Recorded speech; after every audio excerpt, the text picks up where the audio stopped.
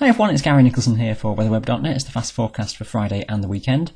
Now here's your starting temperatures first thing on Friday morning then. Coldest of all across some of these northwestern regions, northwest England, across North Wales, locally down 1 or 2 Celsius in some sheltered rural valleys, similar across some Scottish glens as well. But overall across the Midlands, 7s and 8s, nearer the mark, around 9 or 10 towards the southeast, around 5 or 6 locally in some foggy valleys across northeastern England too.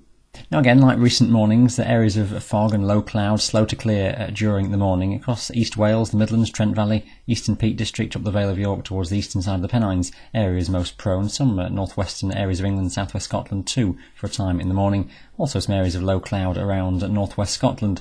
That fog then may well take until mid-morning, around midday, before it fully clears away from some areas, but otherwise a lot of sunshine around once again.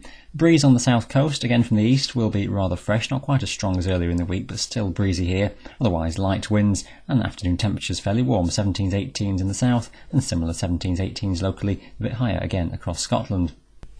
And a similar setup into Saturday morning. Again, it's areas of fog and low cloud, central eastern areas most prone once again. Otherwise, breaking up into plenty of sunshine and a bright, dry day across the country.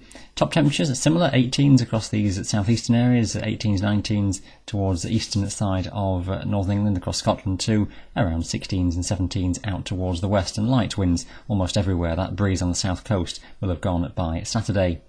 Again, for Sunday, we've got quiet weather across the country, areas of fog around early on in the day, particularly central eastern areas, perhaps across to East Wales as well, and then brightening up slowly into plenty of sunshine and quite a warm afternoon, temperatures around 17 to 20 Celsius once again. We've got the breeze freshening slowly from the south, and these far western areas just seeing high cloud thickening as fronts approach, and the very far southwest may see some rain approaching by the end of the day towards nightfall on the Sunday evening.